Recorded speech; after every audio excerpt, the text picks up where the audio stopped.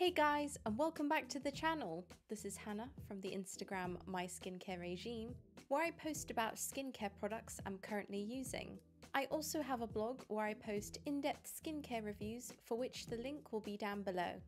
As you all know, especially if you follow me on Instagram, I'm a big fan of the Missha Aqua Sun Gel, which is an SPF.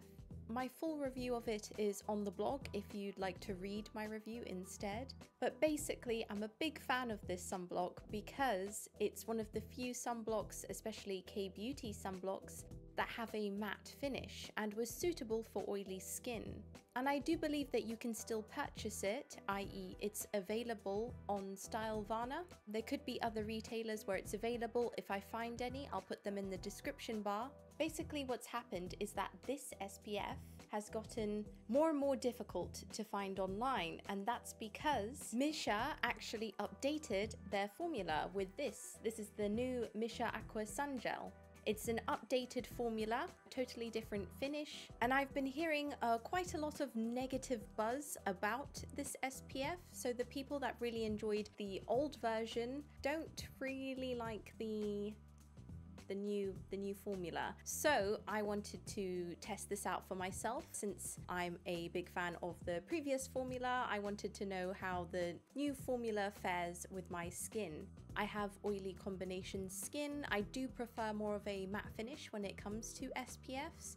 I don't really mind a dewy finish as much. Matte is where my heart is, but I can definitely give dewy finishes a go. I mean, a good example of a SPF that I like is from Isntree, the Water Sun Gel. So in this video, we're going to be swatching and comparing the new and old Missha formulas for the Missha Aqua Sun Gel SPFs. So we're going to be swatching them, seeing how they are on the skin, and hopefully you'll be able to decide which one you prefer. And if there are any dupes, I will flag them up to let you know. Of note, both of these products are SPF50+, PA+++++, so that's the highest protection in Korean ratings. Of note, the old formula contains alcohol. It's quite important in SPF formulas to keep it extremely lightweight.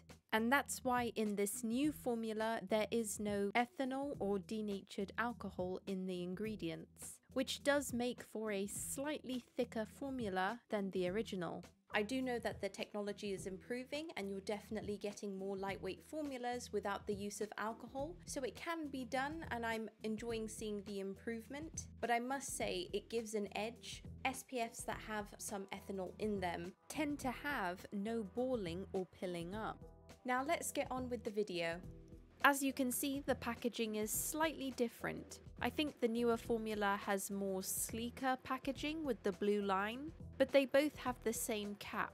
However, the new one sort of clicks when you close the cap, whereas the other one doesn't. But in terms of the volume, they're both 50 ml, which is pretty standard for facial SPFs, although I do wish that that wasn't the case and they'd increase it, but hey. Both have the same SPF rating, but the prices differ slightly. The older version seems to be more expensive, perhaps because it's in lower supply, or there's a higher demand for it. In terms of the key ingredients, these are quite different. For example, the old formula contains Morus alba fruit extract and green tea, which are both soothing antioxidants, as well as Centaurea cyanus flower water, which is conditioning. Pueraria lobata extract is also included, which is moisturizing. Of note, the old formula contains BHT, which is an antioxidant. In terms of SPF filters, both versions contain homosalate, tinosorb S, and ethyl salicylate. The rest of the filters differ between them. For instance, the new formula contains tinosorb M, Parcel SLX, and Juvenil A+, whereas the old formula contains avobenzone and amyloxate. In terms of the fragrance and essential oils, what's changed is that the old formula had both fragrance and essential oils, which are listed on the screen now. whereas the updated formula only contains fragrance without the additional essential oils, perhaps to help reduce the chance of any potential irritation for sensitized or allergic skins. So first up, we're going to start with the old formula of the Missha Aqua Sun Gel. And here's some quick information on the product, but let's get into the texture, shall we? The biggest difference between these two products, the main difference, is the finish of them. In terms of the older formula, for someone with oily combination skin, the texture is ideal. It's lush and the lightest textured SPF formula I've tried so far. It just feels like water, like a second skin. No film forms on top. It doesn't feel heavy at all and just melts seamlessly into the skin. It doesn't sit on top or feel suffocating. It doesn't turn milky when you sweat either and doesn't ball up. It's perfect for hotter and humid weather and the summer months. And as you can see, in terms of the finish, it's not that glossy, dewy or shiny. It dries down into a matte finish. Just wiping off half the product, you can see the finish. The more it absorbs and dries down, the less glowy and glossy it becomes. And when applying this on the face, which you can see is on the left side, it's not dewy. It definitely has a matte finish. And next up is the reformulated version of the Missha Aqua Sun Gel. And here's some information, but let's get onto the textures. Right off the bat, this is just slightly closer to a cream than it is a liquid compared to the previous formula. Although of course it's still lightweight for a sunblock and still very nicely spreads along the skin. It's not sticky or tacky either, it's just slightly more moisturizing than the previous formula. And due to the lack of ethanol, it forms a slight layer on top of the skin rather than absolutely sinking into the skin like the previous formula did. But it's still a comfortable SPF to use. I must say, when rubbing this onto the face, I am hit with fragrance. I also don't particularly like the scent itself, but it does dissipate once rubbed in, due to the exclusion of alcohol and the inclusion of additional moisturizing ingredients compared to the older formula, such as beta-glucan and 3 types of hyaluronic acid. This is a more hydrating formula. Furthermore, guanidine is included in the new formula, which is antimicrobial. The texture itself is also slightly thicker. It doesn't totally become one with the skin, unlike the older formula, and the finish of the new formula is very dewy and shiny. So if you like that look, then you may enjoy this glowier finish. And this is partly contributed by Tinosorb M, a sunscreen filter that is included in the new formula, which is partly a physical and chemical sunscreen filter, which means that it both absorbs and reflects light. And it is known that Tinosorb M provides a slight white cast to the skin, which I didn't notice, but what I do notice is the very shiny and dewy effect this gives the skin. Here's showing a little texture comparison. As you can see, both are lightweight creams that hold their own shape.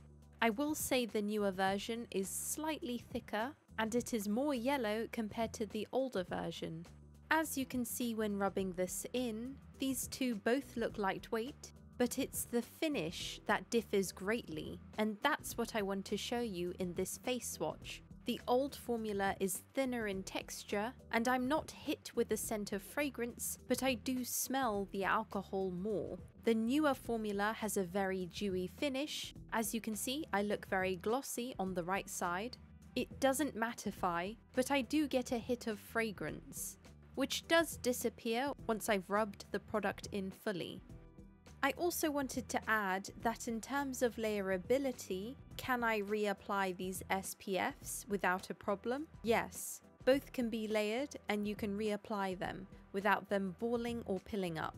Also, I can wear makeup on top of both these SPFs. So overall, in terms of these SPFs, which one is best?